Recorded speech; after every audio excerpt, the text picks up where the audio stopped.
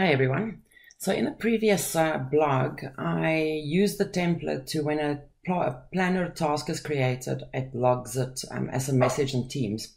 And the problem we had that was firstly, it didn't pull through the name of the person it was created by, you can see there. And secondly, it brought through the person I assigned it to as an ID and not as a name. So I did some serious research and found a blog that helped me.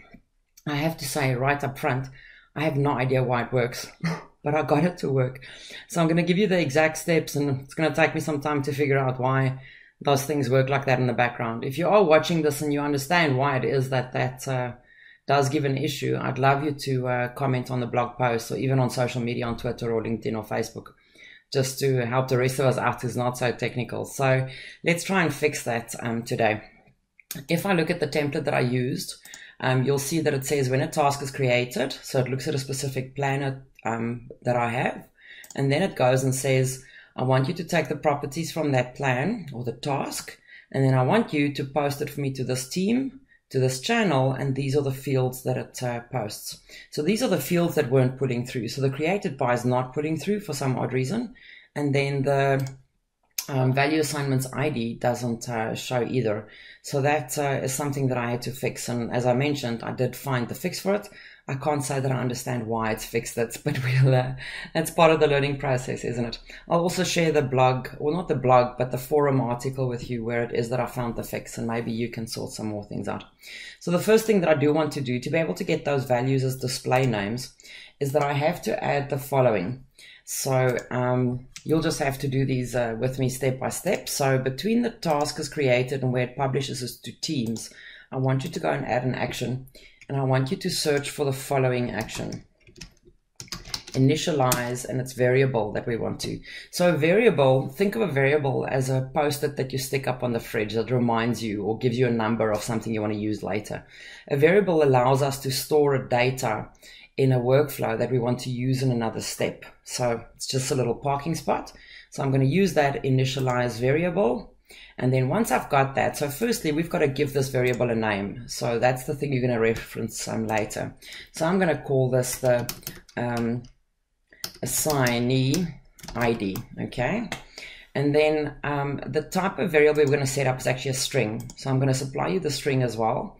And if I go to value, you'll see that you can build an expression there. So I can either pick fields from somewhere or I can build my own expression. Now the expression you're going to have to build is this one. So let me just get it.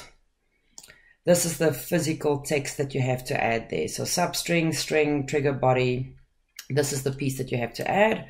I'm going to just copy that and I'm going to paste it right there. As I said, this is not my strong point, people. I have no idea how that works, but I did find a fix. So there it is. There's the string that you have to use.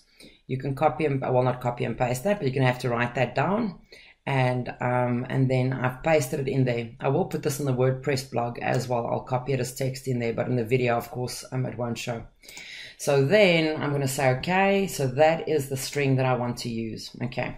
Then the next step that I need to add is the get profile. So I'm going to add another action, and I'm going to search for the get user profile. Oops, spelling is always important. Get user profile. And there we go, get user profile. And then what I want to look up is actually the profile of that variable that we've set up. So you see there it is set up now because I've set it up in the previous step. So this is where I actually go and look at that assign ID, and I want to be able to get it. So now we want to set the variable. So this is to start the process, and what is it that we're looking at? And now we want to set that field. So we want to park that data somewhere. So I'm going to search for the action called set variable. So let's have a look. There we go, set variable. And now if you look at the set variable, the name that I'm going to pick, of course, is this assign ID because I'm busy with this step. And then what is the value that I want to push to that field? So the value I want to push is the field that's not showing correctly in the Teams, because the value that is showing there incorrectly is this value. So just to go back to that, it's actually this value assignment to user ID, but that's not what I'm going to use then. So I'm going to look this up and I'm going to say that I want to use the display name. So let's just get the display name. So there's the display name.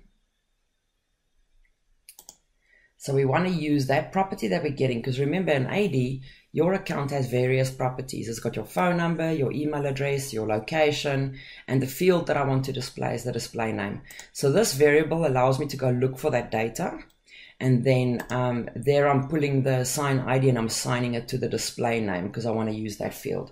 So that's the first step that we want to do. And that then allows us, if I go to apply to each, then this assigned to, I'm going to remove that field. And now I can actually use that field that I've now populated. So you'll see that I can now pull that same display name from this, and you'll see this says get user profile v2. I'm going to now pull that display name from there. I'm quite convinced that I've got extra steps in here that's not necessary, but I messed around with it and I definitely broke a couple of things. So for now, this is working. I'm not going to touch it, but there's a couple of things that doesn't completely make sense to me, and maybe sometimes later I'll be able to figure it out, but that's the first step. Now, the next thing that I want to fix is this created by that doesn't display. So again, here at the top, I'm going to add another action. This is also going to be a get profile,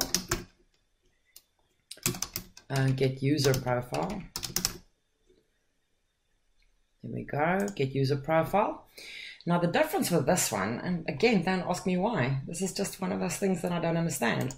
If I look at the fields, it comes from planner. Now remember at the top there I've got value assignments by user ID, and there I've got assigned to user ID, but also there's the value created by user ID, but I don't have one for the assigned to, which is just value created. This is the value assignments.